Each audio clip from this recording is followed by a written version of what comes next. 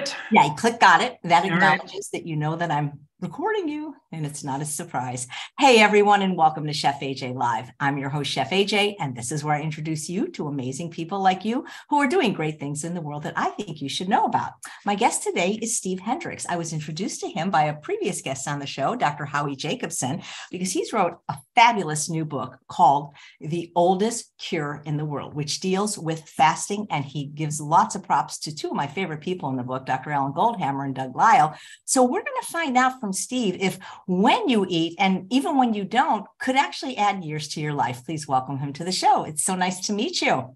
Hey, great to be with you, AJ. Thanks for having me. Well, thank you. You know, before we even get into all the science, and this book is jam-packed with science, let's just talk about why you're interested in this topic. Why did you write this book? Because it's not like the other books you've written, is my understanding.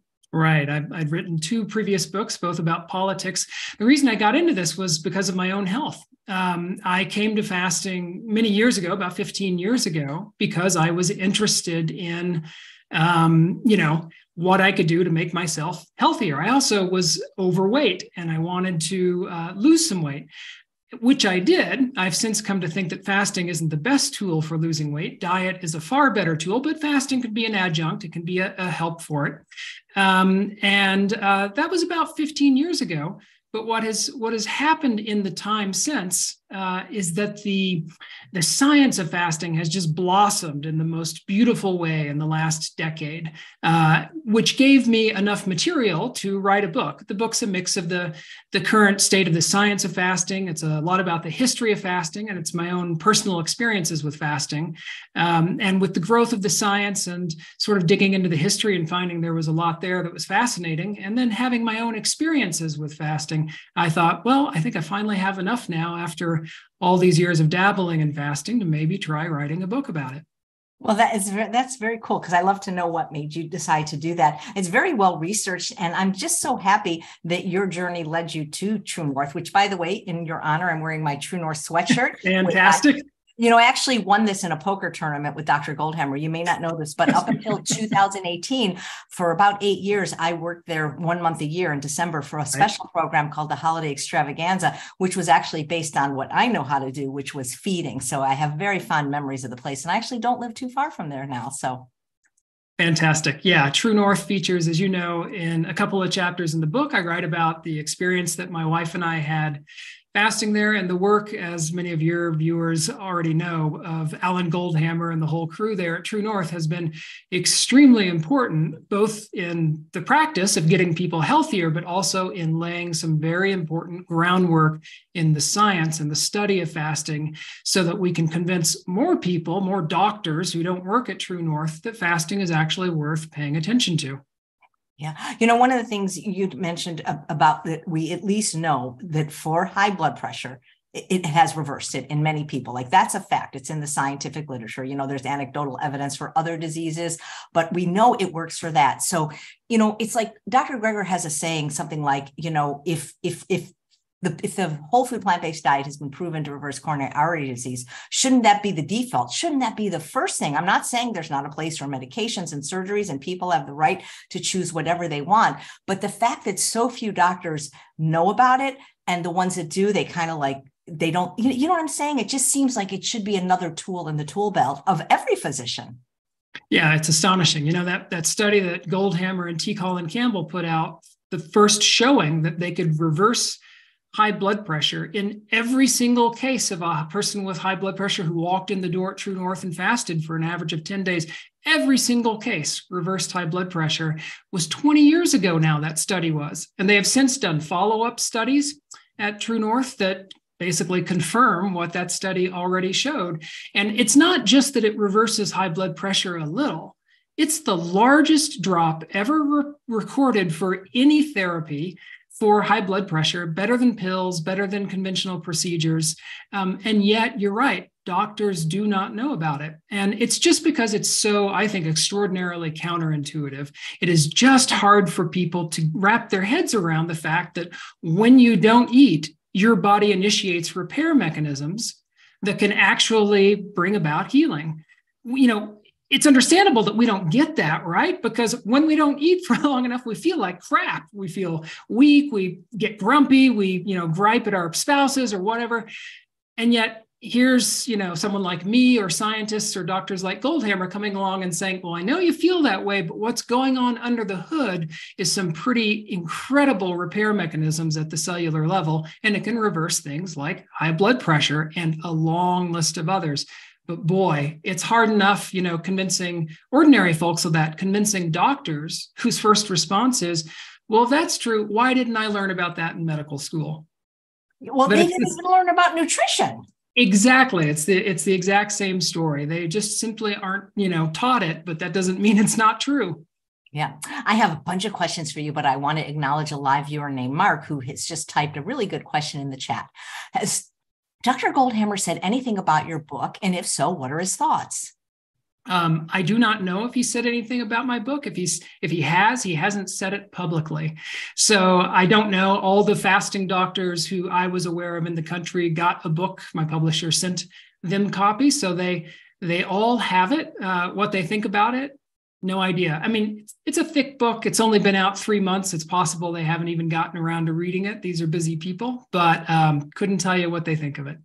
Okay. Well, I actually called him today to see what he thought, but I didn't get him on the phone. So, but anyway, it's a terrific book, like I said. And, I was thinking, Steve, I have had so many family members that have cancer, that died of cancer, or just friends. Every day, it seems like somebody's diagnosed, and they don't even want to think of this as an option. And like I said, my understanding with cancer is if you have it in your body, it's been there a long time. And so if you decided to do something radical, like go to True North for 2 weeks, I don't think that's going to make a difference in most cancers, life or death, but they don't even want to try it. Like I think of, friends, parents, and no, and it's fine to do the standard stuff. But my understanding from the work of Walter Longo is that if you fast first, all this conventional stuff takes better anyway. Like it works better. Isn't that correct? Yeah. So where the real future with fasting for cancer lies is just in that, AJ. It's as an adjunct to traditional therapies like chemotherapy. Fasting weakens cancer cells. It does so through a few mechanisms. Most cancers' preferred fuel is glucose. When you fast, it's not getting any glucose, so it's starved. Fasting also tamps down on the growth factors that cancer hijacks in order to divide and spread and metastasize. And fasting ramps up your immune response so that immune cells that go around zapping cancer cells are more energized and activated and do a better job. So it does weaken cancer, fasting does. But in almost all cases that we're aware of in human cancers, fasting is pretty crafty and it gets around all those hurdles. All right.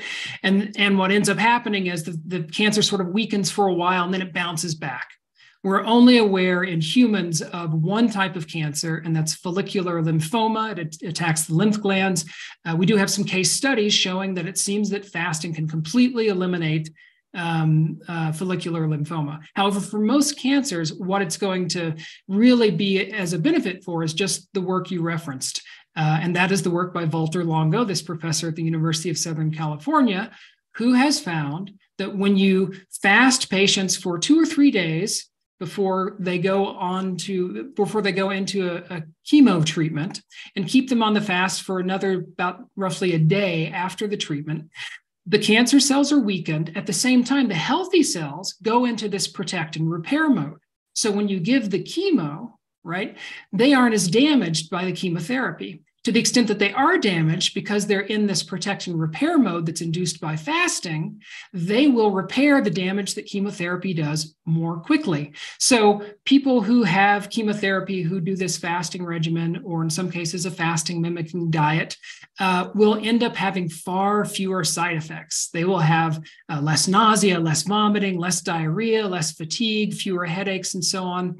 That we know for sure. Early trials have proven that. And what we're waiting to see in trials that are currently happening is whether, because the cancer is weakened, the chemotherapy will be able to kill more of that cancer that's been weakened by the fast. And if so, could you even, because the fasters are protected somewhat by the chemotherapy, could you even increase the amount of chemo that's being given so that you can kill even more of the cancer without killing the patients. It's really exciting work. The research on it is extremely promising, and there are trials going on in centers all over North America and Europe. But yeah, convincing people to do that, it's such a hard thing. Again, fasting's counterintuitive. You've got this cancer diagnosis. Your oncologist is telling you, don't lose weight, eat as much as you can, keep your weight on. And then you get this message that, well, actually, maybe fasting a little bit during your chemo is good. It's very difficult for people to sort out, but maybe we will have the randomized controlled trial data in a few years that will, help people see what I expect to be is see that it will help with treatments for cancer. Well, that'll be the happiest day of Alan Goldhammer's life, right? It'll be a good one. He's looking forward to that. If you just joined us, I am talking to Steve Hendricks, the author of the wonderful new book, The Oldest Cure in the World. So here's a question that actually I was going to ask, a similar one from a live viewer named Cindy.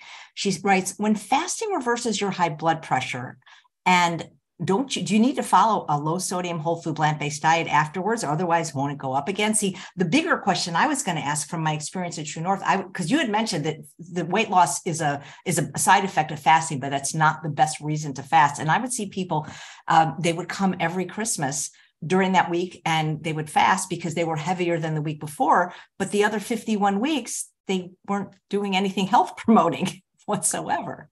Absolutely right. So scientists have been dabbling in fasting for about, 100 years or so. And they have known for that long that fasting lowers blood pressure.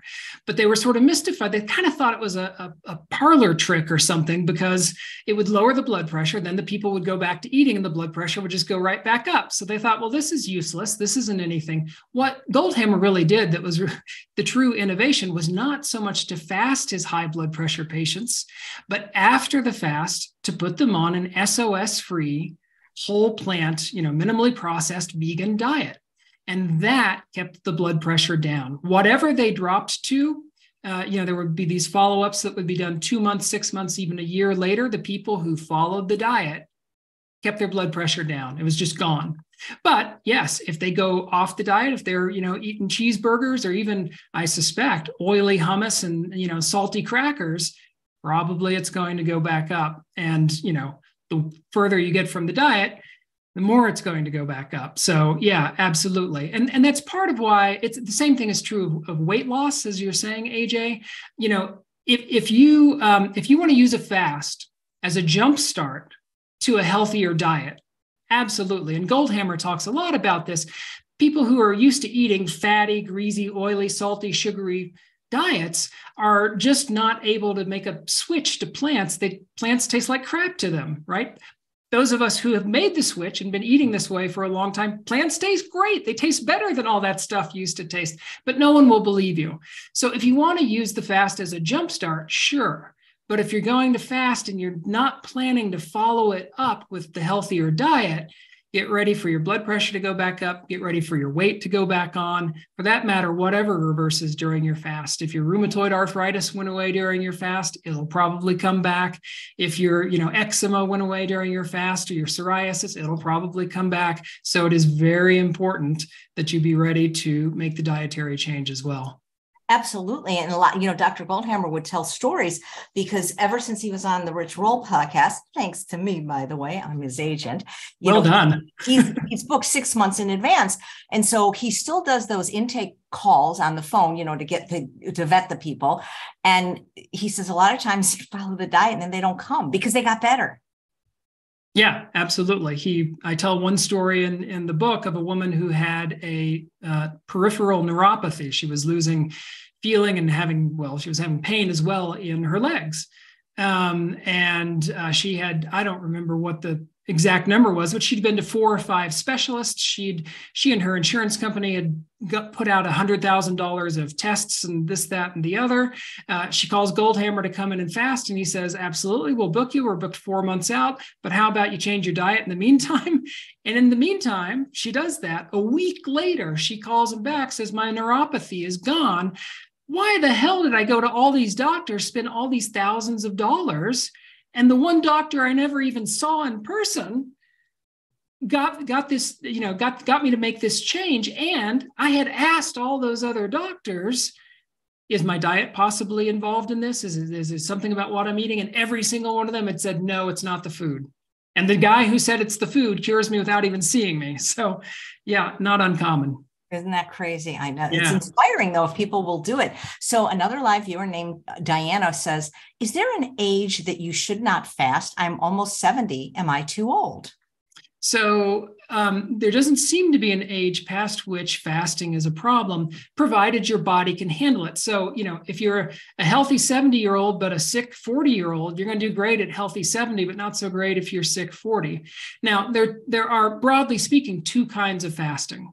There's daily fasting, which scientists refer to as time-restricted eating. Some people know it as a form of intermittent fasting. And that's where you just narrow your eating window down to fewer hours each day so that your overnight fast is longer. And there are a lot of benefits to be had from that. Prolonged fasting, which is fasting for multiple days or weeks, sometimes even months, is great at reversing diseases, whereas the daily fasting is usually better for preventing diseases.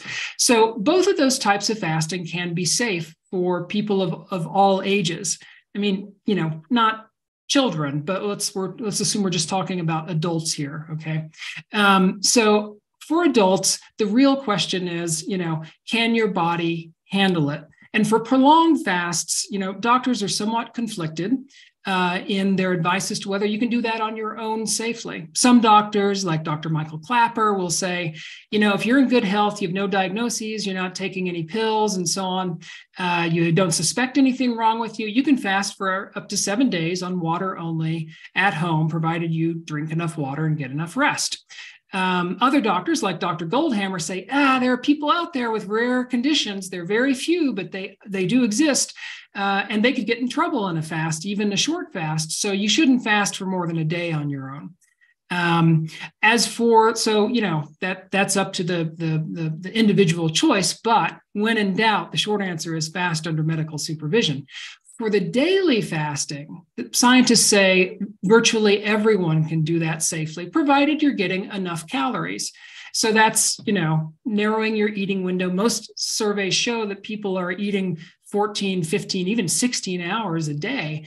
It's narrowing your eating window down to 12 or fewer hours a day, even as low as 6 hours a day. And the benefits that we get in repairs to our cells increase with each hour that we shave off our eating window. So you could, if you were in, good health and you can get all your calories into 6 or 8 hours a day, you could do that and then fast the other 18 or 16 hours a day. That's great. Are you familiar with Dr. Esser? I know of him. I have not met him. Okay. Yeah. Because, he's in the history of fasting because his grandfather, who was also Dr. Esser, he's the fourth generation. He actually had a fasting place. I'm not sure when, but they've been doing it for a really long time, his family. Yeah. And I think the younger Esser now, the fourth generation, is still has I think what he bills is sort of a juice cleanse retreat in Florida, where you can go and stay there, and they will provide you with, green smoothies or something like that for however long it is you want to stay. So, and there are rumors that he's interested in sort of expanding into a water fasting place. We'll see if that happens. Yeah, well, he's a medical doctor. He could totally supervise it. Yeah. Yep. He's a very cool guy. He comes on the show quite a bit. Okay. So Dahlia says, is this time restricted eating, is it healthy to do every day? It is. In fact, it's best to do whatever your eating pattern is every day. See, part of the research into this shows that we benefit from eating in our circadian, in sync with our circadian rhythms. So if you are starting, to eat your breakfast at 8 a.m. one morning and it's 10 a.m. the next morning and 5 a.m. the next morning and whatever, and then you're finishing at 6 p.m. one day and midnight the next day and 9 p.m. the next day, your circadian rhythms apparently have a very hard time dealing with all that change. It's sort of like Sachin Panda, who's this researcher down at the Salk Institute in San Diego, who's done a lot of research on this, says it's like throwing your body into the equivalent of metabolic jet lag by shifting your eating patterns every day. So whatever your eating is, it's best if it's consistent. And yes, it is healthy to do it every day. And, bear in mind what we're talking about here is, first of all, just returning at a minimum to the pattern that we probably, that we certainly ate at for thousands, maybe hundreds of thousands, millions of years before electric lighting increased our eating windows. So, probably, we're not 100% certain, but we can make a pretty good guess that early humans in Africa and their predecessor hominids, would get up after sunrise. They would start eating sometime not long after that, and they would finish eating by sunset there in Africa, which would have been in the ballpark of 12 hours. The reason is that if you ate after dusk, if you went out looking for food, even if you stayed there, with the fire and, eating your food and so on, you were at risk of becoming prey. You were going to get picked off by nocturnal predators who had every advantage over us. And so people who did that probably got weeded out of the gene pool. So we are, descended from people who were eating during the daylight hours. So when I say that scientists have concluded that a 12-hour eating window, which means we're fasting for 12 hours, is about where health starts. If you start eating 13, 14 hours or so, you're going to be less healthy. If you're eating in 12 hours, 11 hours, 10 hours, you're going to be more healthy. And the health increases, studies have shown. These are very new studies, just in the last 5 and 10 years. But they're very good. They're very thorough studies. They're very reliable. That every hour we shave off those 12 hours of our eating window down to about 6 hours, we get more and more repairs, because the longer we're in our overnight fast, the more our cells will make some pretty impressive repairs. And this is so cool. So Colleen, who's watching live, wants to know, well, how long can you fast if you're diabetic? Is it safe at any length of time? And we should probably tell people, at least when I'm saying fasting, I'm talking about if it's water only fasting, to do it under medical supervision, not at home, especially if you're on medication or have a disease.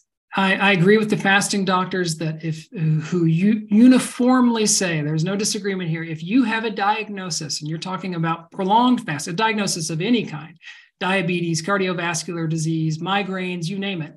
If you're doing a prolonged fast, multi-days, you want to do it under medical supervision, right? By a doctor who is trained, experienced in fasting, and who can, help you with getting off your medications, because you typically have to get off your medications before you can go on to a prolonged fast, and dealing with whatever side effects, and knowing, is this just, my body's fasting and I'm going to go through a few things that are uncomfortable, or is this trouble and we need to stop the fast so you don't get hurt? As far as the daily fasting, even people with medical conditions can fast. That includes diabetics, according to the scientists who I have interviewed. Now, there's one important caution. I'm very glad that you raised the point. If you are on medications, before you switch to a narrower eating window, you should talk with your doctor about it. That's because some medications during your fasting period could be more intense if you take them then than during your eating period when there's food in your stomach. So with a diabetic, for instance, if you are taking your insulin during the fasting period, if you're on a high dose, you could become hypoglycemic, too little blood sugar in your veins, in your arteries, excuse me. So for that reason, you want to talk to a doctor first, get the timing right. But the scientists who I've interviewed all tell me once you get that timing right, it's fine. There's no reason that a diabetic or any other person with 99.9% of medical conditions or diseases out there can't safely fast. But we're talking about type 2, right, Steve? Because my understanding is type 1s should not fast. Well, I believe that if, I will repeat just what the scientists are telling me. And they're saying type 1 or type 2, it would be okay to do the daily fasting regimen. Now, if you have some contrary advice from your doctor, you got to follow your doctor.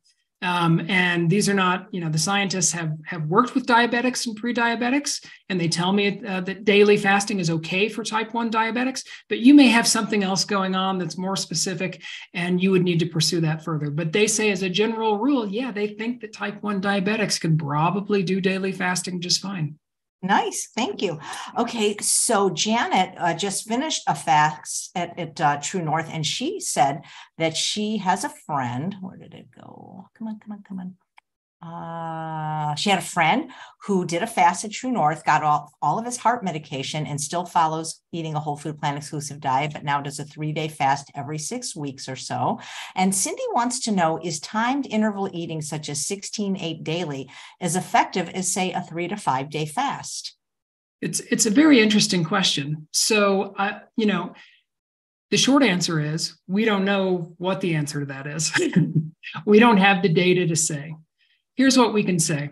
If you're comparing it just to a 3-day fast that you're doing every 6 months versus, you're doing this 16-hour fasting every single day, I would bet my house that the 16-hour fasting every single day is far better for you than just the 3-day fast every 6 months. Now, if you're comparing it to a 3-week fast every 6 months or once a year or something, that's a whole nother kettle of sharks there. And the reason I say that is because we do know that you will get some repairs, absolutely, if you're doing a 3-day fast, all right?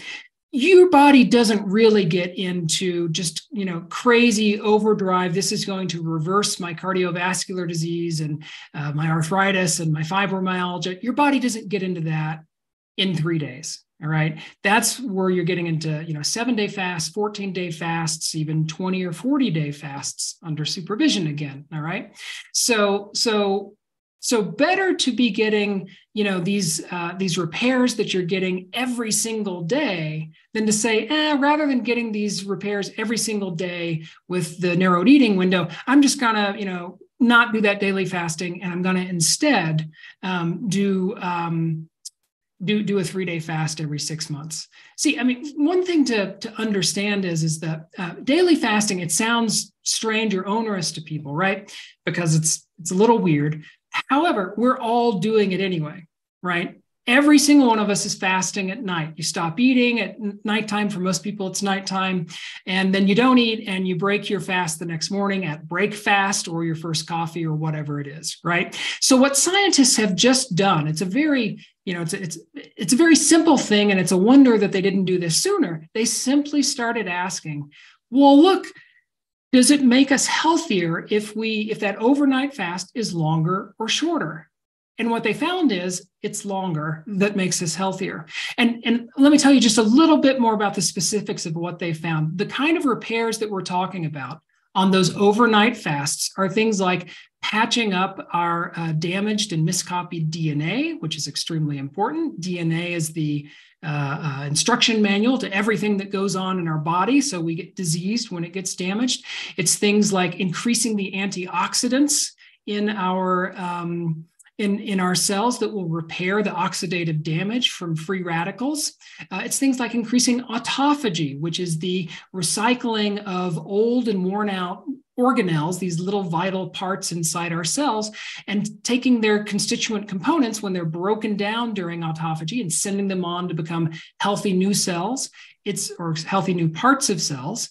And it's increasing apoptosis, which is when you have a cell that's too far gone to be repaired, just killing off that cell, which sounds dreadful, right? But when you refeed after that, the sacrificed cells are replaced with healthy new cells. All of this stuff spares us disease.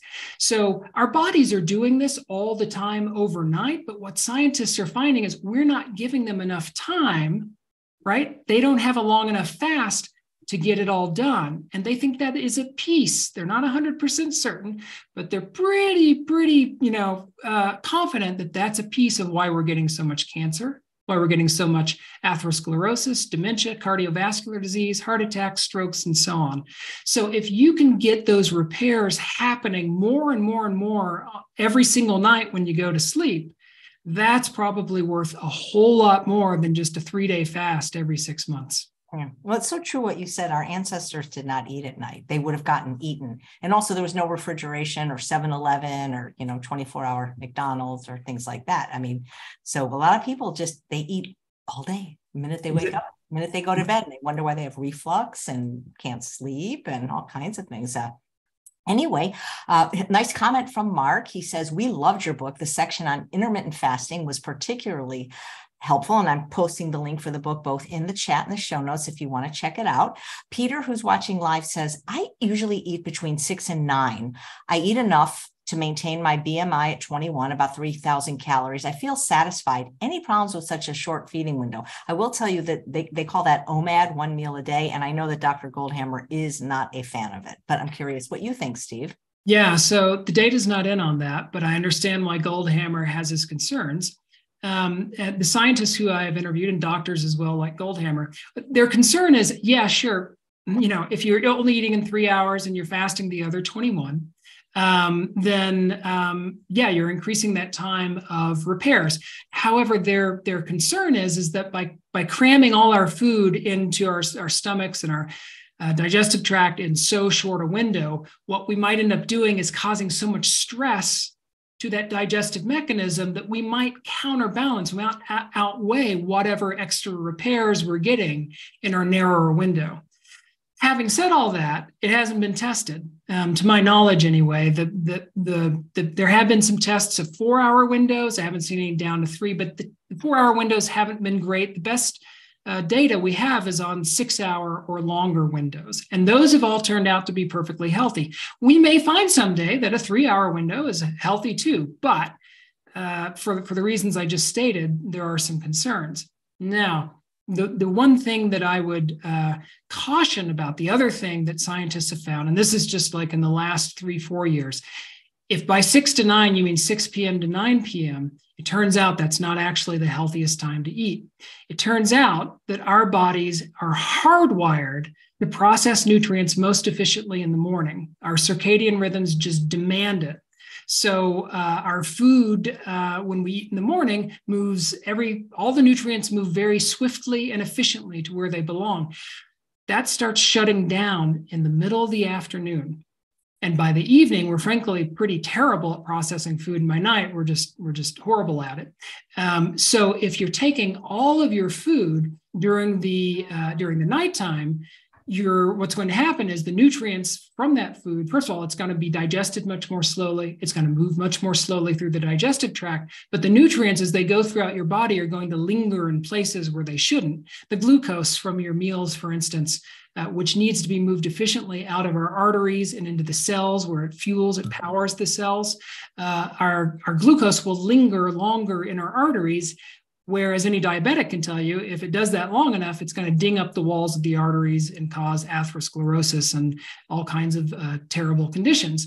So what scientists have found is that actually the healthiest eating window is in the morning and to the early afternoon.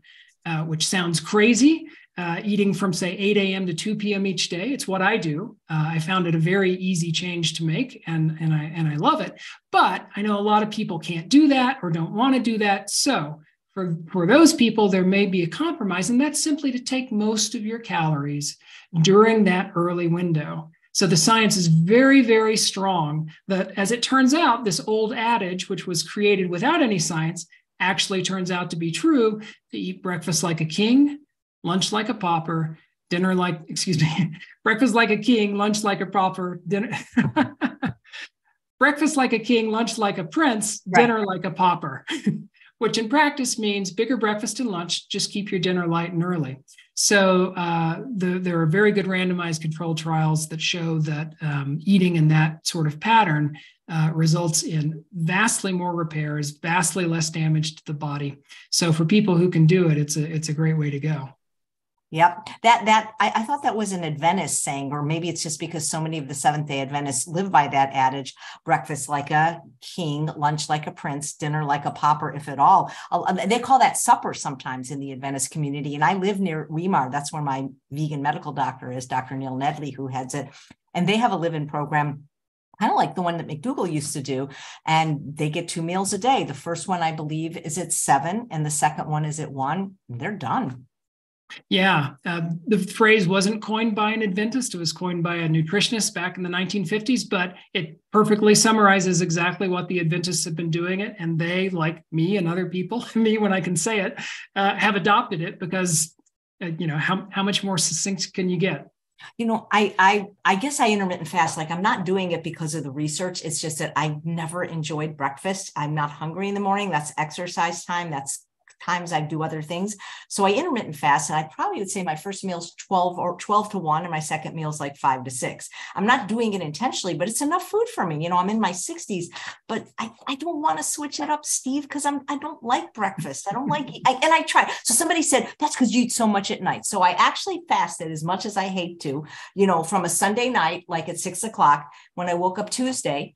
I still wasn't hungry. I just don't get hungry until 12 o'clock. Am I doing myself a disservice, or am I doing so much good that it's enough to just do 12 to 6? It's so easy to do 12 to 6, because dinner is the funnest meal. It's the only meal you get with friends and family. Nobody's coming over for breakfast. Yeah, it's quite understandable. Again, if you make your bigger meal the lunch meal. Oh, always. Oh my God, lunch is my favorite meal. Like, I love lunch. So make dinner your lighter and lesser meal. And again, the scientists who I've interviewed and whose work I've read say, yeah, you are still absolutely going to get benefits. You would get more if you were able to shift that window earlier, but it doesn't mean you're going to get. One way of perhaps interpreting it is, okay, you're not perfect. You're not hitting a home run, but you're still hitting a single or a double every day. That's pretty darn good. You're doing a lot of good for your body. So if that's the best that you can do, great. And, we still don't know. So, I was like you, AJ. I skipped breakfast most of my life. I loved eating not just dinner, but these long, lingering dinners, well into the night. I loved a bedtime snack, the whole 9 yards of it. And when I read this research for my book, it was just a couple of years ago, I thought, no freaking way am I ever doing this. I tried it. It, for me, turned out to be the easiest big change I have ever made in my life. It was like my body was just waiting for the last 50 years for me to eat in sync with my circadian rhythms. It took only about, I'd say, 3 days before I just no longer missed dinner. And for the last 2 years, I've been eating in this pattern, and I love it. And the reason I love it is my energy soared, my sugar crashes went away, food cravings that I had went away. For the first time in a long time, it was just very easy for me to manage my weight. It just stabilized, no problem. So there were a lot of benefits that I got. Now, I don't know that this would be true of everyone. I encourage people who are interested, experiment. Don't experiment for 1 day. Experiment for 3 or 4 days, maybe even as much as a week. And if it's not for you, it's not for you, because we still don't have the data to say, I think it's possible that there may be some people out there like you who, for whatever reason, there may be something going on in their bodies, all right, where they are just not, primed to eat in the morning. However, we know that for the science anyway says for the vast majority of people, we are primed to eat in the morning, but we have trained ourselves not to.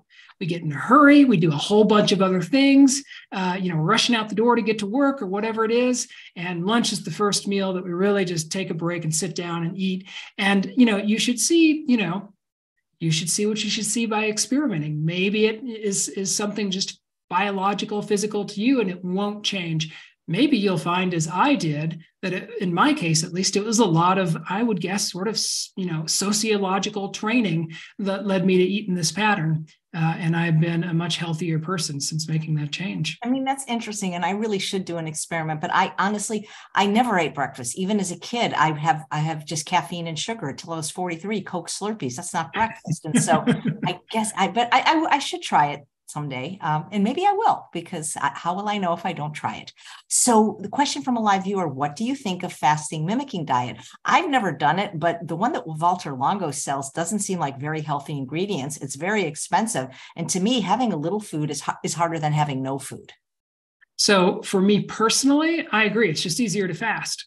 It's cheaper, it's simpler, why bother?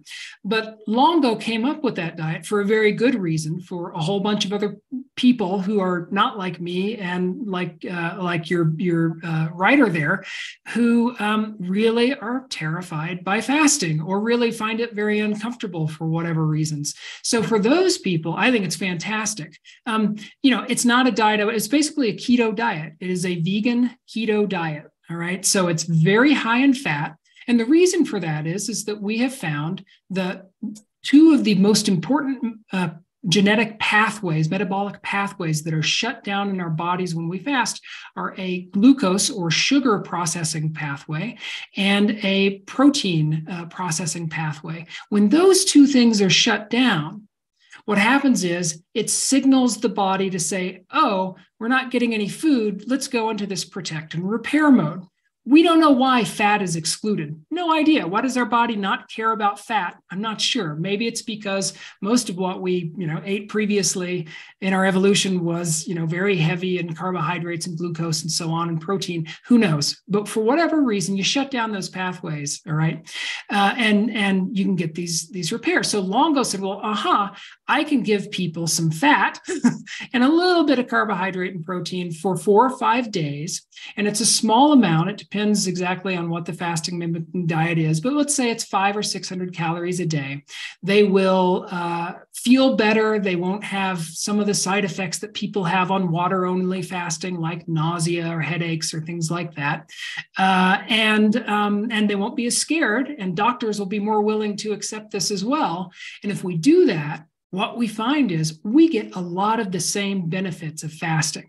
So I don't think there's any support for staying on a keto, even a vegan keto diet for a long term.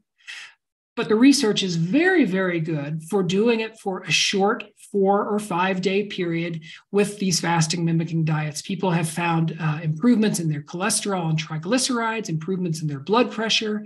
Diabetics have found improvements in their in their blood sugar, and all sorts of other people who have other illnesses have also benefited from it.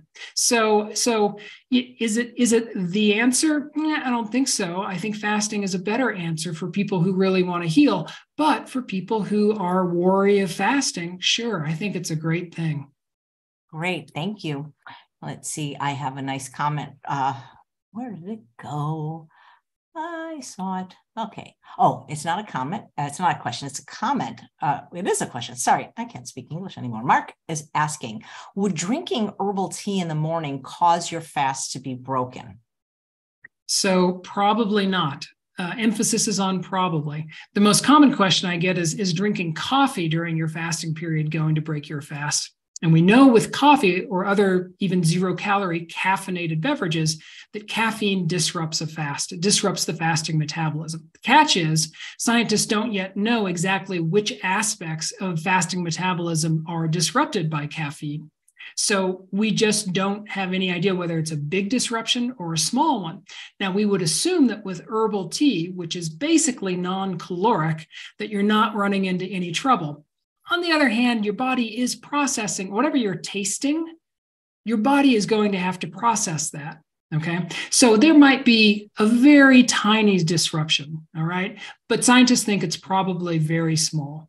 The kind of rule of thumb that a lot of researchers have concluded is anything more than 5 calories will disrupt the fasting mechanism. 5 calories is 1.5 grapes. It's like a teaspoon, maybe teaspoon and a half of soy milk.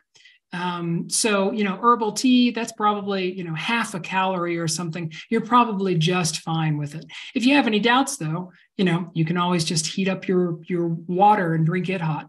But for, if you're not, if I were fasting to try to get rid of my fibromyalgia, I wouldn't drink anything but water because I don't want to take any chance whatsoever. If you're talking about just your daily fast and you want to have a little cup of herbal tea in the morning, go for it.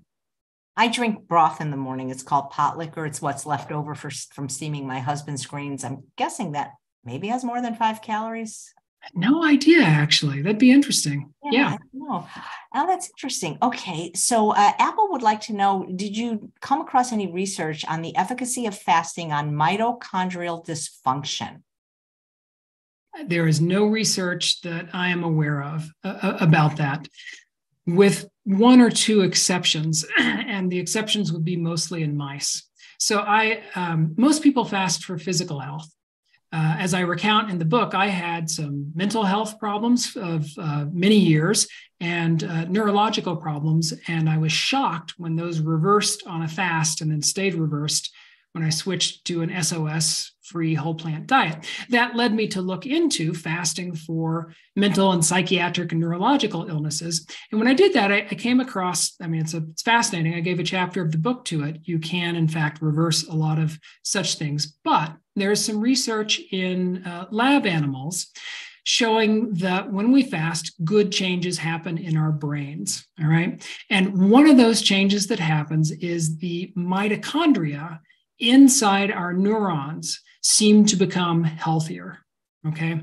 Now, that's about all we know. I mean, there may be more known out there by scientists that I'm not familiar with, but that's the only thing that's coming to mind that I ever came across about mitochondrial health. So we know mitochondria in the brain get better when we fast. And the mechanism seems to be that when we fast, we burn our fat, which is broken down into ketone bodies. And one of those ketone bodies causes an acceleration in BDNF, which is brain-derived neurotrophic factor, which helps make neurons, the connections between neurons stronger. It creates new connections. I think it can even create new neurons. One of the other things that it can do is increase the health of the mitochondria in those neurons. So that seems to be the mechanism. Whether that would help with a more general mitochondrial dysfunction, we don't know.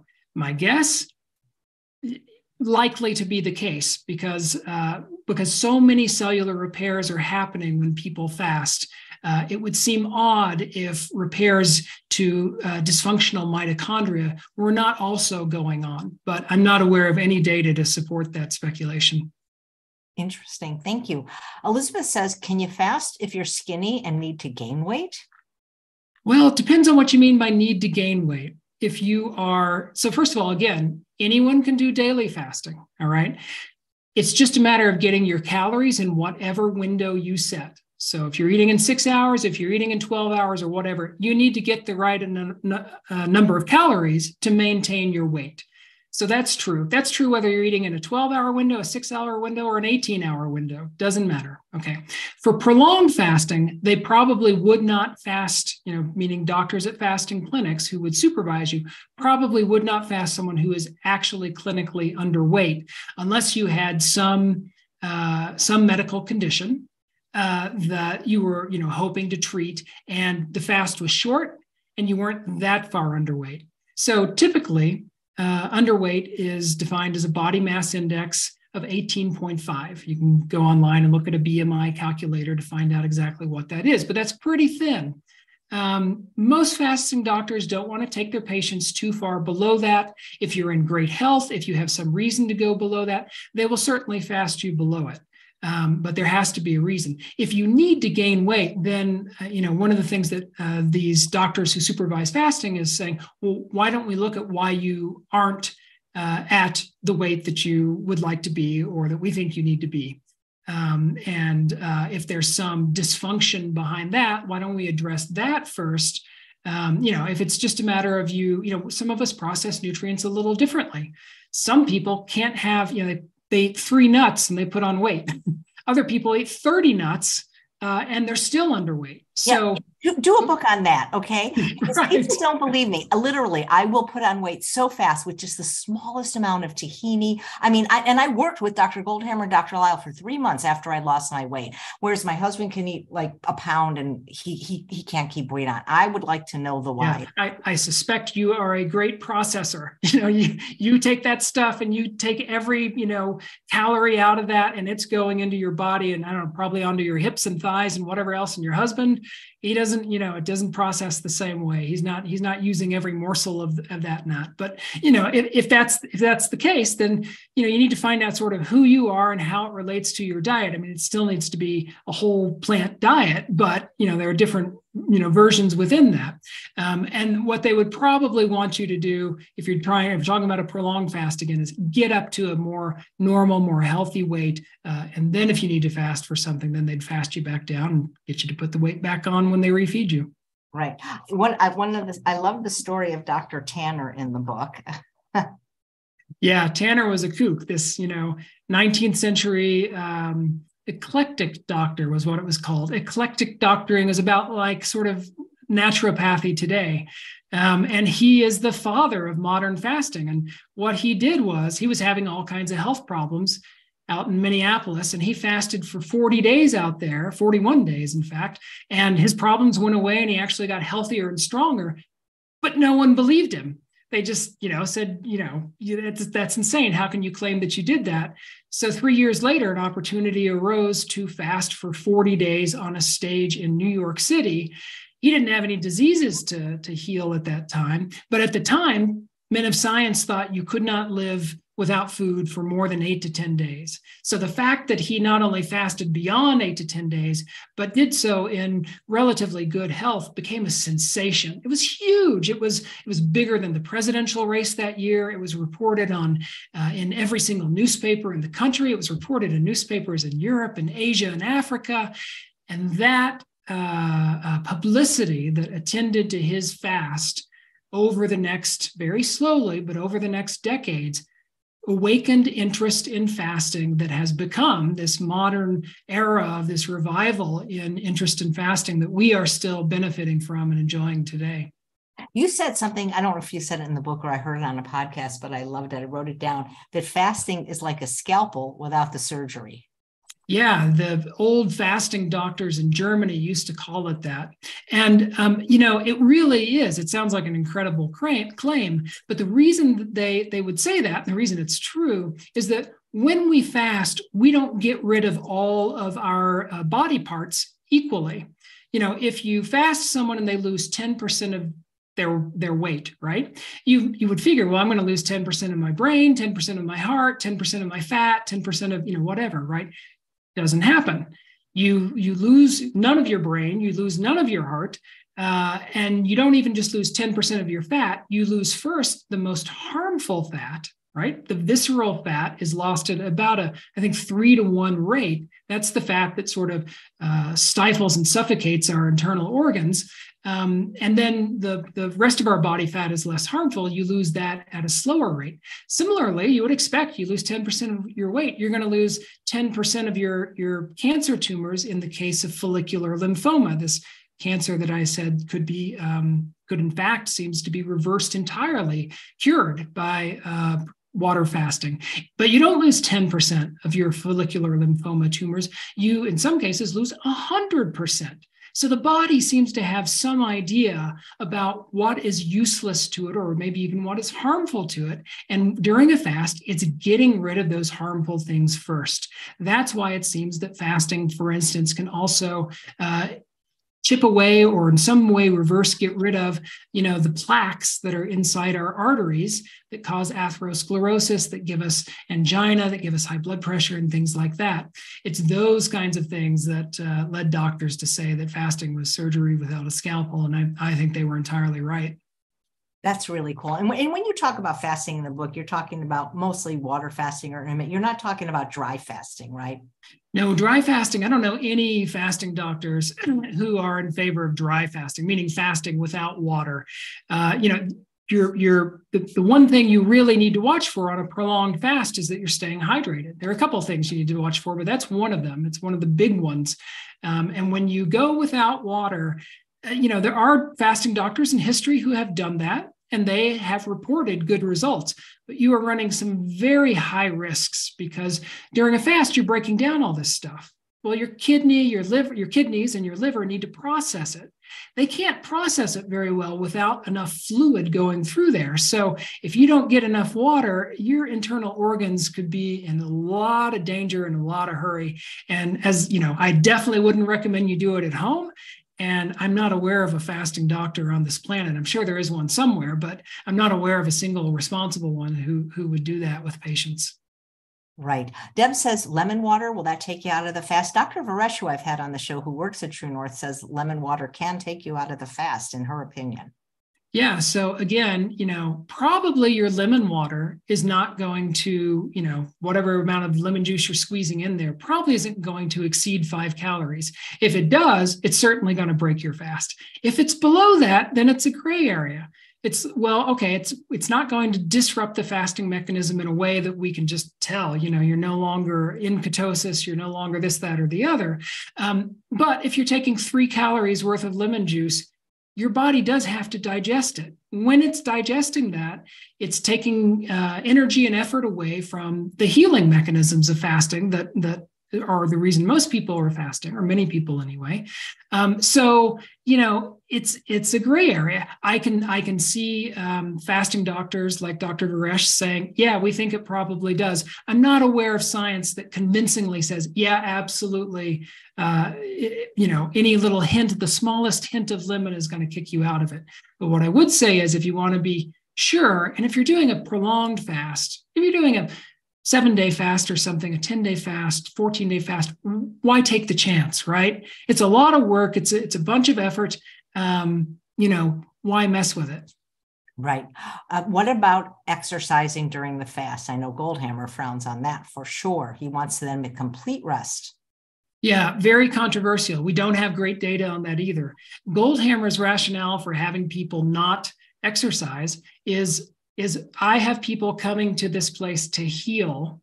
Your body can't heal if it is, doing all this other stuff with your muscles and your mind. So I don't want people doing that. I think it is in the absence of data, I think it's a very safe assumption to make. On the other hand, I did report in the book this fantastic Russian psychiatrist who, between the late 1940s and early 1990s, fasted about 10,000 psychiatric patients, hardcore, institutionalized schizophrenics and so on, and had a phenomenal track record reversing their mental illnesses and getting them rehabilitated and back into to normal life.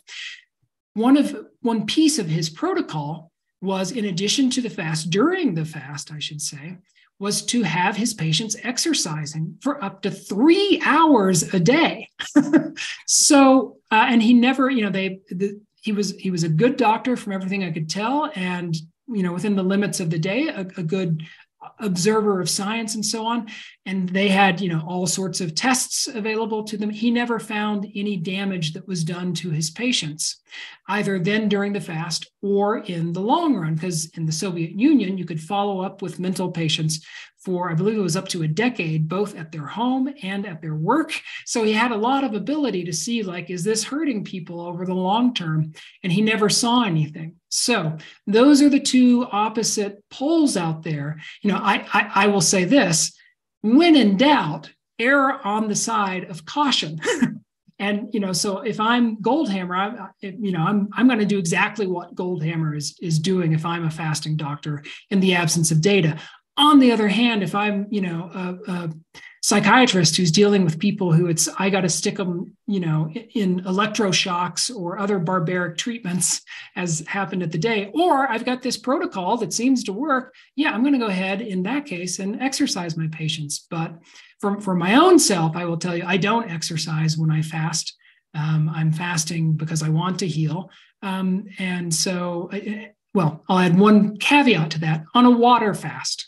Okay. There's another form of fasting that they do mostly in Germany and other parts of Europe called a modified fast, where they give you about 250 calories a day of mostly vegetable broths, and that keeps you in the fasting metabolism. And when you're getting that amount of glucose in your system, you can go out for a hike for an hour and a half each day, and that's totally safe. But on a water-only fast, probably better err on the side of caution and minimize exercise. Yep. Thank you. Cindy says, what effect does an extended fast have on the microbiome? Yeah, so that's a really interesting question. In fact, Goldhammer at this moment is involved in a study I believe he's doing with Luigi Fontana, who is this professor at the University of Sydney in Australia, one of the leading researchers in calorie restriction and fasting and so on. And so I say that because I expect soon we will have some pretty good answers. For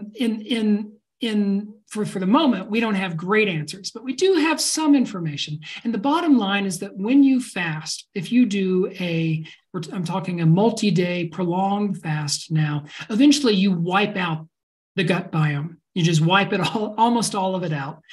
Your good bacteria, your bad bacteria, they all die. All right.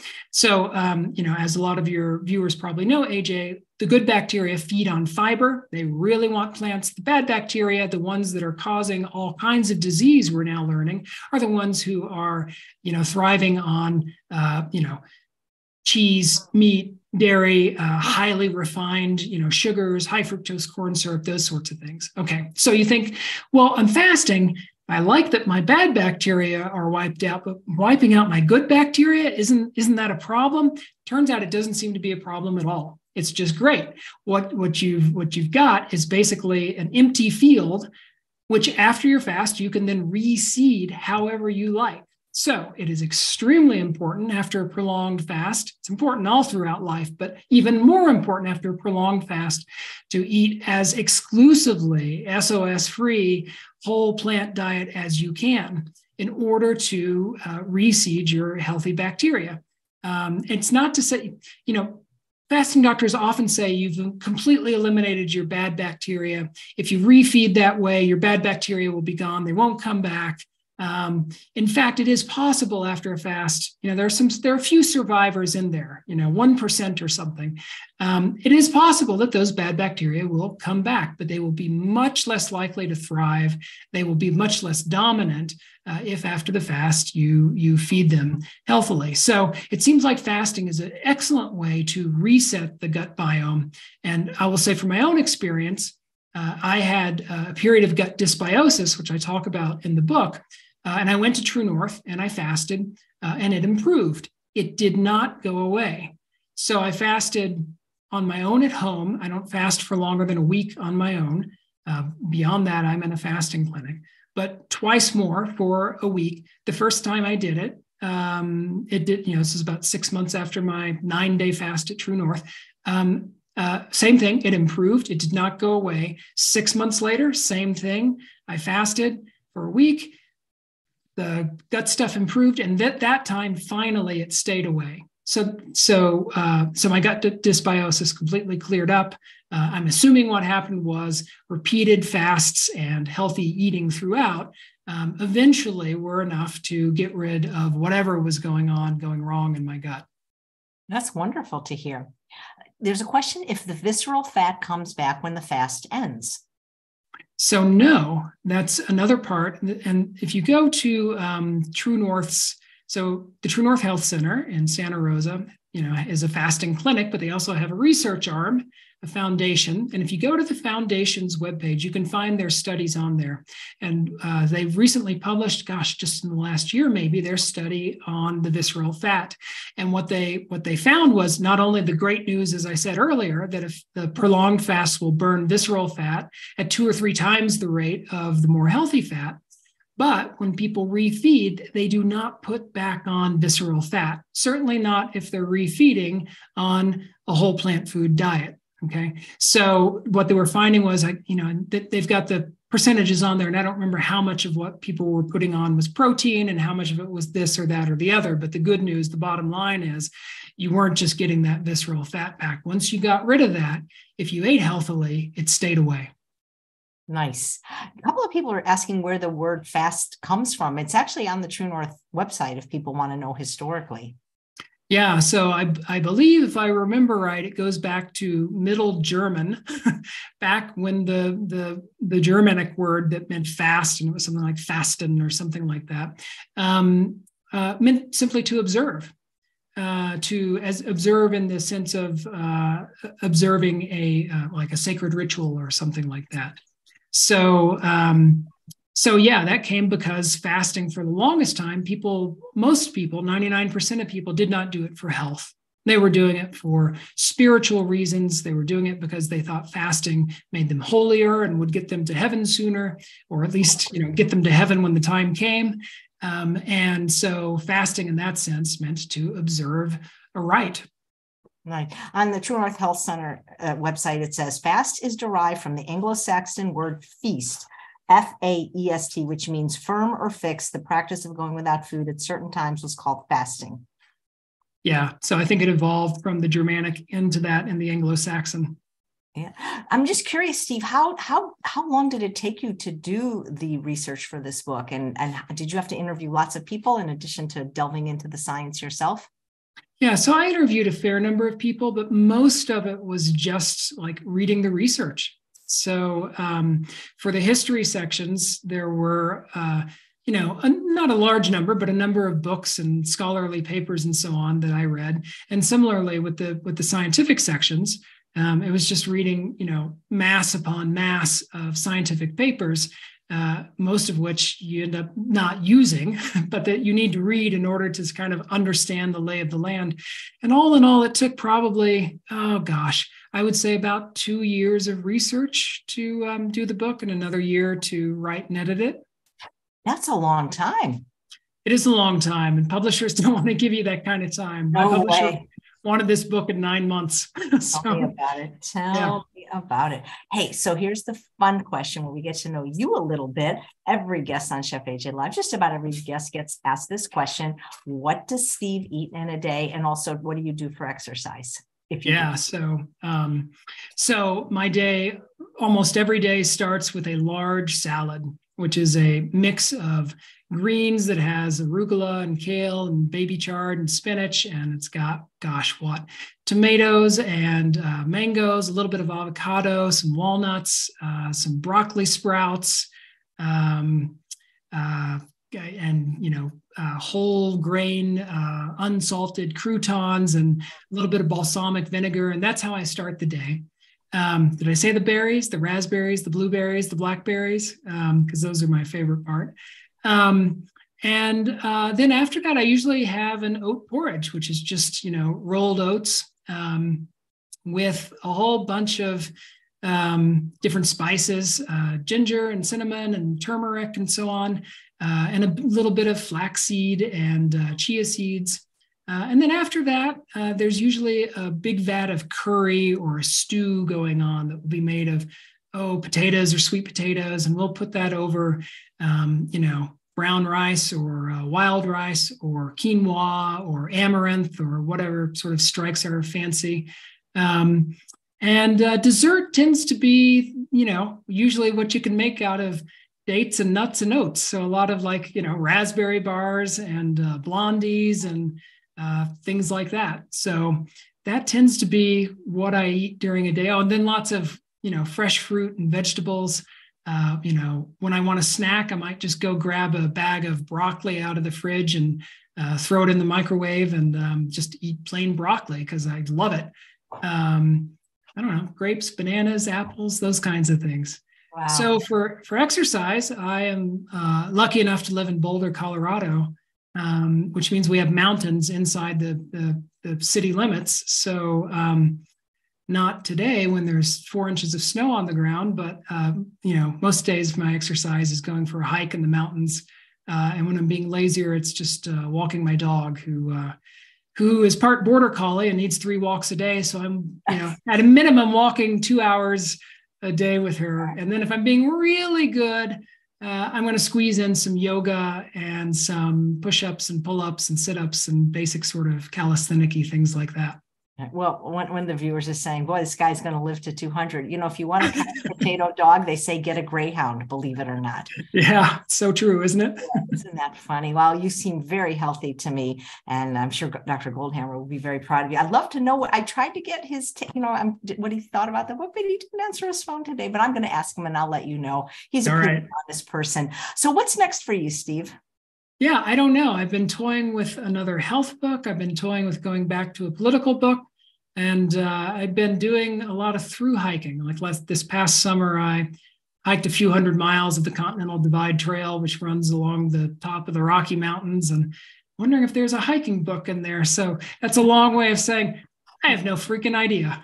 I got an idea. How about how to eat like us while hiking? Because that can be challenging for people. It is. And the short answer is I dehydrated. I cooked for 4 months, dehydrated. I brought all my own food. I didn't do any of that like trail, crap that people are eating. It's astonishing that people can walk 20, 30 miles a day on, junk food, basically. Wow. But they do it. But I fear for what their bodies, will look like when they get off internally, what their organs look like. Oh boy. Do you have any social media presence? If people want to connect with you, what's the best place? Just send them to your website or? Yeah, best way to go is through my website, which is just my name, stevehendricks.org. My email is on the contact page. And the book is a narrative. It's a chronicle. As I said, it's about the history of fasting, the science of fasting, and my own experiences. It's not your how-to fast book. You can get a lot of how-to from the book.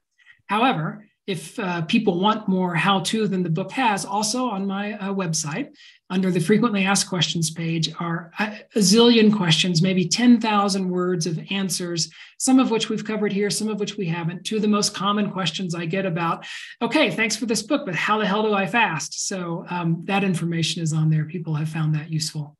Nice. I listen, and you sent me the book a long time ago when I listened to it on Audible, which great job. I love Audible books, don't you? They're fantastic. I do like audiobooks. They're great. Yeah. Because you can speed it up a little and it doesn't take us long. So I listened to a bunch of podcasts in preparation for this interview. And, like Dr. Howard Jacobson, a few other places, Mind Body Green, I believe. But then I was really like, what's he doing on this keto podcast? Because I'm guessing that you're probably not a big fan of keto. No, it's not. So I was on the Keto Camp podcast, which was something that my publicist had arranged for me. It wasn't one that I went out and pitched, but I thought, I'm happy to talk with anyone, even if they're not, my people. And it was actually quite interesting. I do not advocate a keto diet. The host tells me, I haven't listened to his podcast, but when we were just chatting, he said, look, we're not advocating that people stay on a keto diet for the long term. We're advocating that people do short-term keto in sort of the way that you're talking about with fasting. No one would want to fast forever, right? You're going to starve yourself to death, but as a short-term thing that initiates these repair mechanisms. And I thought, well, as I talked about earlier, that's what Walter Longo is doing, right? This professor at USC who's got the fasting mimicking diet, which is essentially a keto diet, which actually turns out to be healthy for 4 or 5 days. So I was prepared, frankly, to have a fight. I was prepared to explain, why they were full of crap. And I was like, well, if that's all you're doing, you're doing it for just a few days at a time, then, okay, there might be some benefit to that depending upon how you're doing it. If you're doing it by eating a bunch of,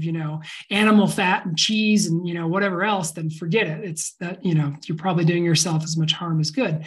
But, I have no idea if that's in fact what's going on or if that's just what the host was telling me. But it was a very cordial interview. He was very open to my ideas and I, was receptive and listened to it. I thought it was like a great dialogue, which you don't often get, right, between vegans and animal keto people. Yeah. So it turned out to be better than I expected. We touched on this at the beginning of the interview about how we don't recommend fasting either just Dr. Goldhammer strictly for weight loss, but this idea that Dr. Goldhammer is constantly studying a true north of taste neuroadaptation, that it makes it easier to adjust to the type of diet that we want people on long term. But I'm curious, did you do any research about the effect on fasting for people with eating disorders, anorexia, bulimia? Because I don't interview only vegans on this show, but mostly, but every now and then I'll have like someone who's a medical doctor or a PhD that is an expert in food addiction. And they say even Dr. Furman has said that certain people, it can be really devastating when they have these conditions if they fast.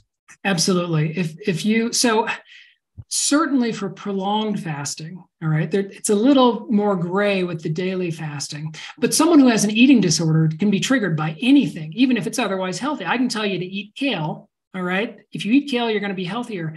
If you've got an eating disorder, you may think, oh my God, he's put a restriction on me. He says I have to eat kale. If I don't eat kale, I'm a bad person, and you go all the way down that line. So even healthy things to people who have eating disorders can be problems. But you're absolutely right, AJ. Fasting can be a real trigger for some people. So that's one reason why, certainly for prolonged fasting, it is not recommended if you have anorexia or bulimia that you fast on your own. It could push you, into a place you don't want to go.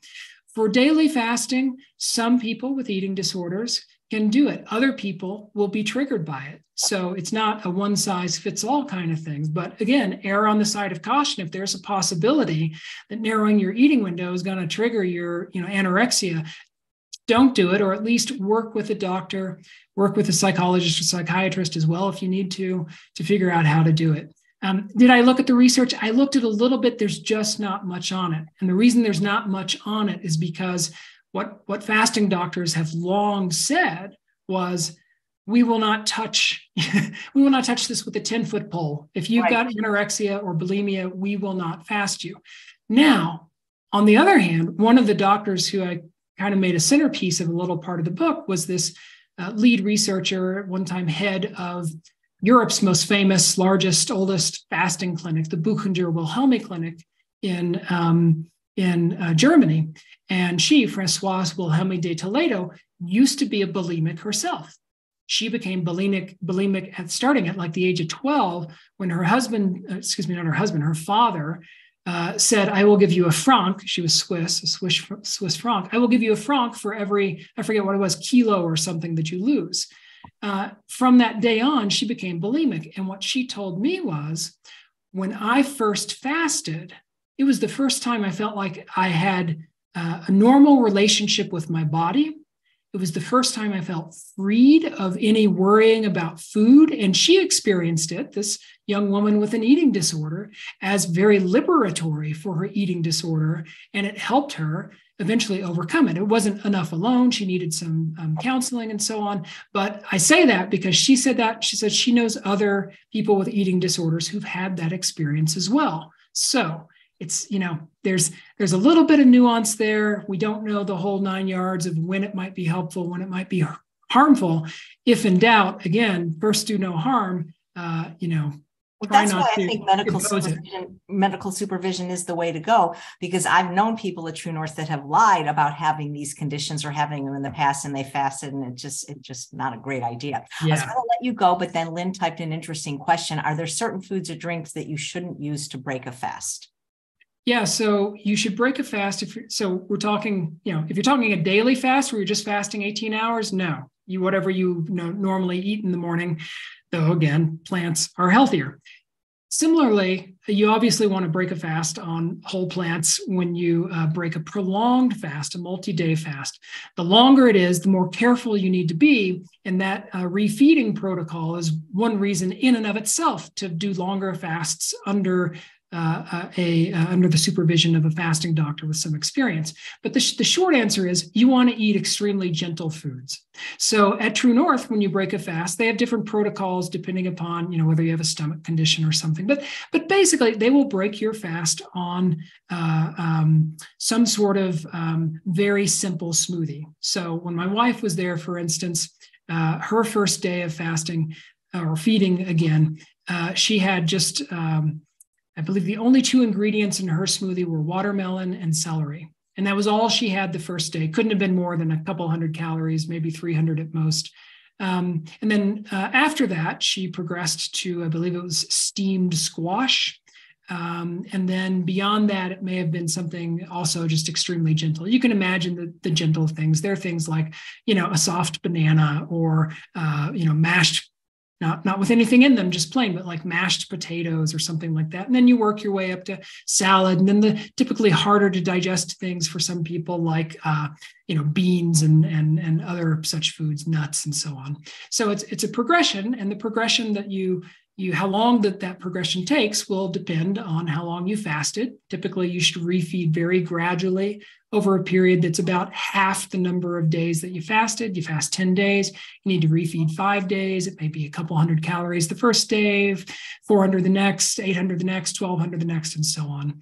But, it is often, the fasting doctor will often calibrate it very specifically to whatever condition you came in for. So I had this gut dysbiosis. I was on a completely different refeeding protocol from my wife. On the other hand, the same principle applied, very, very gentle, very, very easily digestible foods first. And your wife follows a similar eating style that you do? She does. She didn't at first. What's very interesting is, so what you talked about, AJ, about Goldhammer, talking about, fasting in order to reset your taste buds. The hardest things that they have found in their studies for people to get rid of is actually not the sugar, salt and fat. Those are the 2 big ones. If you just are you used to eating that, you switch to the diet that you and I are eating, it'll taste like crap. And most of the reason is salt and fat. people miss the amount of salt and fat that they had from their previous diet. So my wife had this experience that Goldhammer has said, I don't know how many thousands of patients have had. She's had sort of dabbled around the edges of my diet that I had been doing, but she wasn't really enthusiastic about it. She went and fasted at True North, which was her first long fast that she had ever done. After the fast, the stuff that I was eating all of a sudden tasted great. So yeah, for the last, I would say, year and a half now, she has been on my diet, and she used to be a junk food person. She would keep junk food in her drawer at work. And she had these moments. She had one where she, was checking out at a Walgreens, and, the candy's right there in front of you. And she, bought it because that's what you do at a Walgreens counter. You buy the candy with your, whatever else supposedly healthy you're buying, your medication, I guess. But she realized on the way home that it tasted good only in her memory. When she actually had to stop and think about it, she's like, wait a minute, I don't like the taste of this anymore. This is just habit. And so was able to throw that away. So it was a real, fasting worked for her exactly the way it has with so many of Goldhammer's patients and patients elsewhere, in that it's put her on a healthier path that she would have had a heck of a time getting on without the fast. That's nice. Well, watermelon and celery smoothie actually sounds good to me. I always think about how Dr. Goldhammer says True North, where you make good food taste not bad. That's exactly right. Well, This has just been wonderful. I love, your book is great, links below, but I also love that you didn't just write about fasting, you actually fasted. So I feel like you have even more authority on that subject, because you're not just telling people what the history is. You did it. You had experience.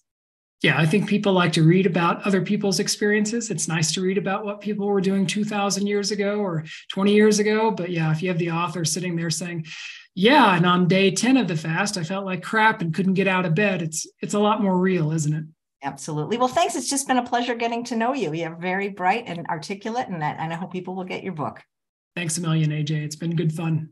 My pleasure. And thanks all of you for watching another episode of Chef AJ Live. If you need a last minute Christmas present, my book is on sale on Amazon this week. So get a copy, and please come back tomorrow when my guest is vegan in the burbs, and they'll be doing some amazing recipes. Take care, everyone.